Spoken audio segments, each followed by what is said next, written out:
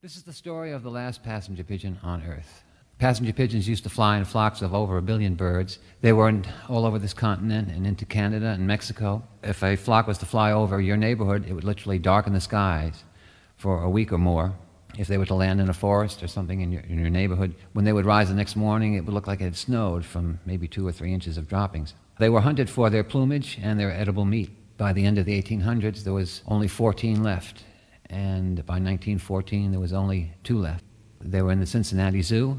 It was a male and a female, and the last to die was the female, and they had given her the name of Martha. This is the story of that.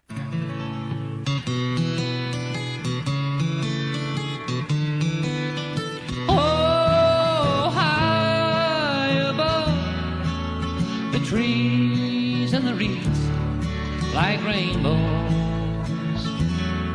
they landed soft as moonglow. In greens and reds, they fluttered past the windows. Ah, but nobody cared or saw, till the hungry came in crowds with their guns and dozers, and soon the peace was over. God, what were they thinking of? Oh, on and on till dreams come true. You know, a piece of us all goes with you. Oh, the birds went down, they fell, and they faded to the dozen, till in a Cincinnati Zoo was the last one.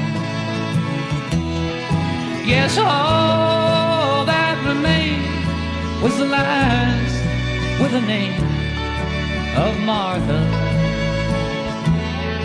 Very proud, very sad, but very wise. Ah, and no lines filed by. There were few who cared or could be bothered. How could anyone have treated you harder? And it was all for $1 or more. Oh, on and on till dreams come true. You know, a piece of us all goes with you.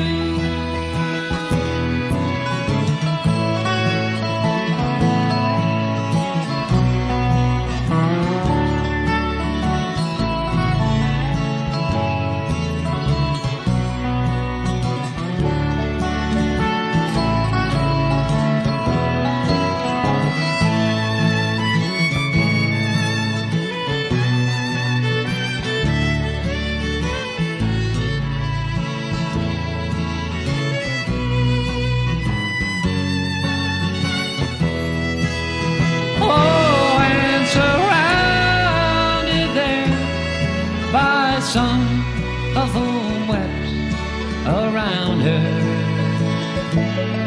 In a corner of the cage they found her.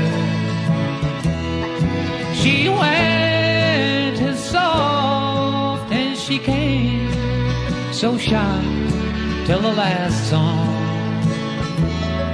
Oh, the passenger pigeon was gone.